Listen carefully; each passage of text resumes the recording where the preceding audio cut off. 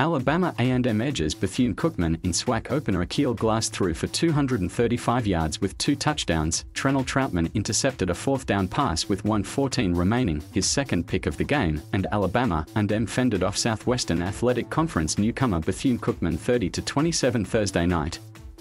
The game-saving pick was Troutman's second in as many games, doing the same with 17 seconds left in Alabama AandM's season-opening 42-41 defeat of South Carolina State September 4. Glass, who led AAMU to the SWAC championship in the spring, completed 22 of 35 passes, hooking up with Ibrahim Abdulfatai for first-half touchdowns of 7 and 12 yards. The latter gave the Bulldogs a 27-13 lead in the final seconds of the first half. Spencer Corey kicked field goals of 26, 22, and 43 yards, his last one extending the Bulldogs' lead to 30-21 at the start of the fourth quarter. Gary Qualls rushed for 101 yards and a score. Bethune-Cookman did not go away, however. Taking advantage of an Alabama AandM fourth-quarter punt that traveled just 15 yards, Shannon Patrick fired a 42-yard pass on first down to Kamari Everett to bring the Wildcats to a first-and-goal at the 9.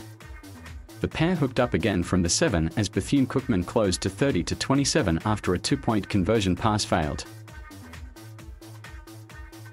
The Wildcats forced AAMU into a 3-and-out and ground 59 yards in 9 plays before Troutman's second interception sealed the win for the Bulldogs. Patrick was 17 for 31 for 221 yards.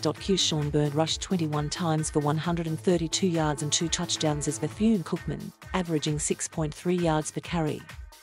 LDs returned a kickoff 89 yards to put Bethune-Cookman on the scoreboard with a touchdown, and 2 possessions later, the Wildcats narrowed the gap to 20-13. Bethune-Cookman turned a fumble recovery into a 52-yard scoring drive, capped by Bird's run from the 12.